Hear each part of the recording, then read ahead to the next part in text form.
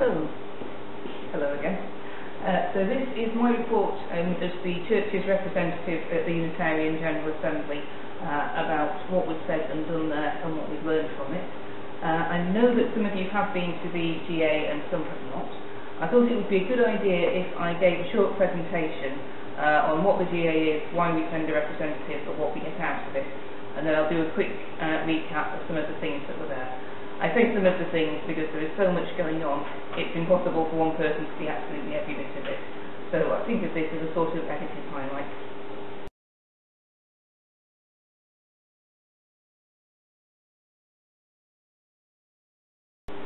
So just to cover quickly what I'll be talking about, what is the GA, why we send a representative, what we get out of it, which is running the National Unitarian Movement, what the Executive Committee and the various strategy groups are doing, new thinking that's coming out of the GA, and the worship and socialising that takes place.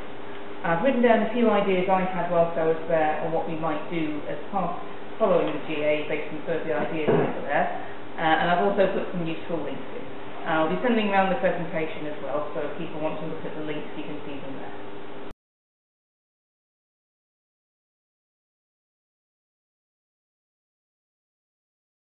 So some of you will know this, but as a quick recap, the General Assembly, as it's in the usual way that the term GA is used, the General Assembly of Unitarian and Free Christian churches, as happens at the meeting in Birmingham, is the equivalent of our church's annual general meeting.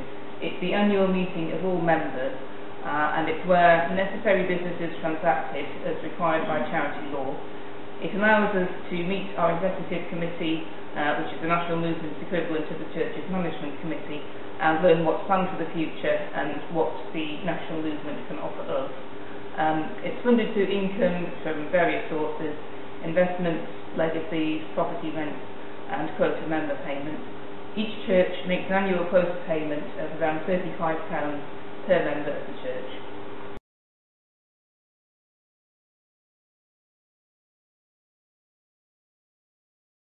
I thought it would also be useful to recap why we send a representative.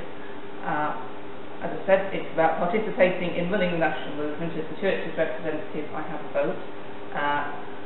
It's about learning what support the EC can offer us in the coming year, find out new thinking in theology, spirituality and worship, bringing back new books and worship materials. I have brought back quite a lot of them, and I'll put them on the table at the back. Hearing updates on existing initiatives and on work done following motions at the previous year's assembly, gathering new ideas at workshops, including about publicity and about improving our website, catching up with friends and building networks, and worship and socialising.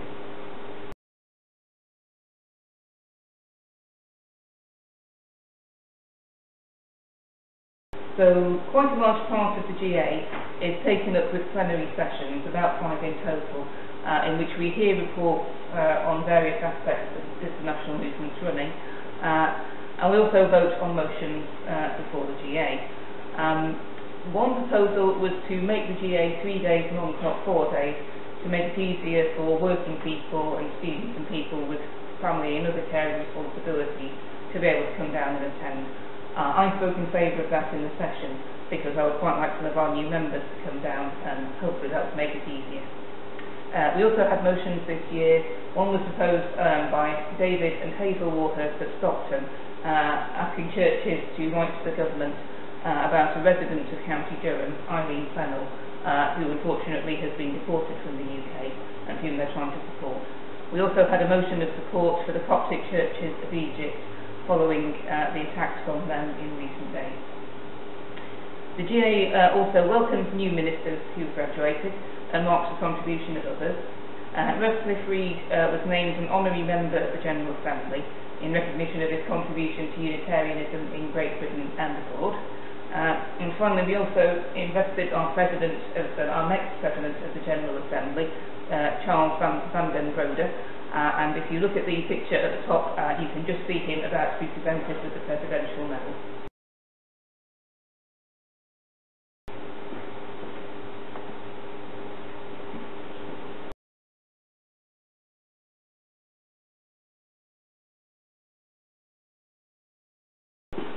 Another part of this is finding out what the Executive Committee and the various Unitarian strategy groups are doing.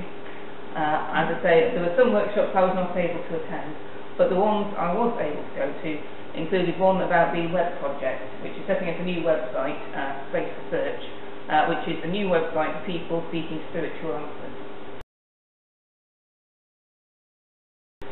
There's also a project about lifelong learning and development for all, thinking about Unitarian ministers, leaders and members' learning needs. The Executive Committee also held a workshop talking about how Vision 2020 is going, next steps from vision to action.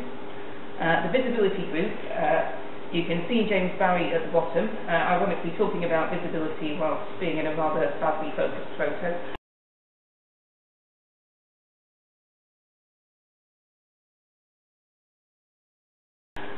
And talking about improving congregational websites, giving every church their own WordPress website that they can edit themselves.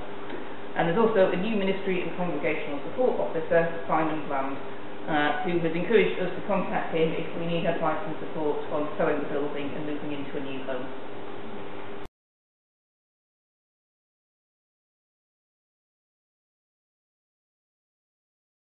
Some new ideas as well. The John Riley Beard Lecture traditionally opens the General Assembly. This year's was held by Reverend Carla Groschmuller, who is a URC minister, and her topic was 50 Shades of Grace, Sex and Progressive Christianity, which was very well attended. The keynote speaker was Rev. Dr. Ralph Waller, who is the principal of Harris Manchester College, speaking on, great title, Muddling Through Leading Organisations in Today's World. It's also a good chance to find out about Unitarian courses and holidays. The Foy Society's weekend focusing on inequality is coming up at the end of the month. There's also things like summer school, LEAP, which is the leadership course led by Margaret from the Stockton Church. You can see her wearing a rather nice t-shirt in the picture at the bottom, trying to encourage people to learn more leadership skills. And some workshops on new ideas people have tried. One of those is Derby Unity, which I think is a very interesting project. As part of Vision 2020, they gave funding out to go and set up a new organisation in Derby, which was linked to but not part of the Derby Unitarians, essentially trying to, I suppose you would say, create a spiritual, they call it a gathering, a spiritual gathering, similar to our services, but essentially for people who would generally describe themselves as not religious and not church people. It's about trying to introduce people to spirituality, bearing in mind that in the modern world many people have simply never walked through the doors of a church and often have quite a stereotypical, perhaps that's overly harsh, perhaps a very traditional or conservative idea of what churches can be like. So that's quite an interesting project, and I think there's some things we could learn from it.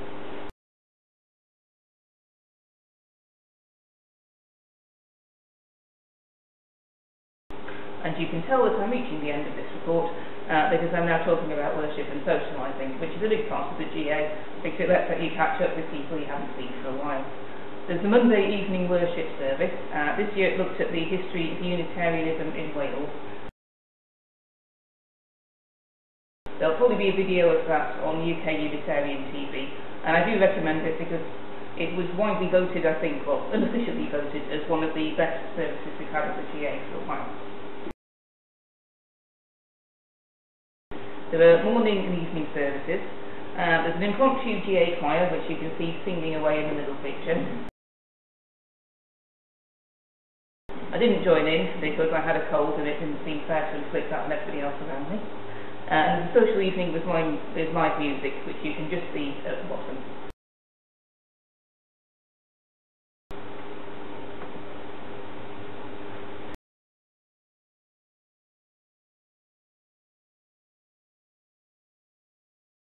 That's a quick tour to this year's General Assembly and what the GA in general involves. These are some ideas I've had for our church, which we can discuss in more detail. Something I think we could look at doing is perhaps taking some action as a church on the motions that were proposed. We could certainly, for example, write, say, a letter about Irene. Well, we could read about and discuss the case of Irene for now, and if we feel it's appropriate, write a letter in support of her case to the Home Secretary, asking them to look again at her case and consider whether she could be allowed to return to the UK and her family who are here. In terms of publicity and outreach, which is obviously my personal interest, we could look at contributing to the new Space to Search website, and perhaps also look at what we could learn from Derby Unity. My own view was that I thought there's a lot we could learn. I don't think we can duplicate their model, because theirs is almost a humanist perspective, and whilst I think it's fair to say we have room for humanist perspectives within the church, I think we also quite like to look at traditional religious ideas as well. So I think we should look at what we can learn from Derby. It was a very, very interesting workshop. Something else that came out in terms of publicity is that a lot of people who have joined churches have done so because they want to be involved in social action. We've got our collection for Joseph Cowan. A couple of things that are coming up that we could think about is we've been invited to march with the York Unitarians at York Pride coming up in June. There's the Interfaith Peace Walk in September coming up later this year. And perhaps, not immediately but in the future, we could look at whether there's any local charities we might like to work with. And finally, I did wonder, some of you may have seen pictures of our new member Kirsten spending a week wearing a wedding dress to show her support for a charity called Girls Not Brides, which works to end the practice of child marriage. I was thinking perhaps we could look at maybe submitting a motion to the GA, perhaps on that line, or perhaps in relation to another cause that matters to all of us. So that is my report on General Assembly of this year. I hope it was useful. There are some useful links here and also some pictures from the settings, which is rather beautiful. I'll send around the slides, and if anyone's got questions, I'm happy to hear them. Any questions? What sort of numbers attend nowadays? About 300. Right. Roughly, I suppose you'd say a tenth of the total national. Mingle and talk in between the sessions. Yeah. Something I did think was quite encouraging is that there was quite a nice mix of ages there. I think possibly the attendance there is perhaps slightly skewed towards people who are retired, for the simple reason that taking off Monday to Thursday is difficult to do if you're working, which is partly why personally I support the move to a 3-day GA. But there was quite a few people from younger age groups as well, so that was quite encouraging. I mean, it's helpful for the congregation to know that if there are controversial motions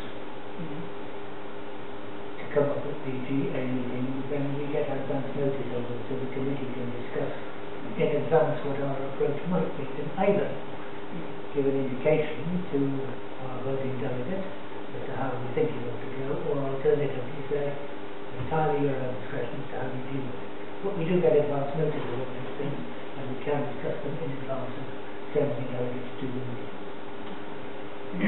Thank you very much for these dogs. I've managed not to fall over it 3 times, Boris, so I think we'll manage it just one time.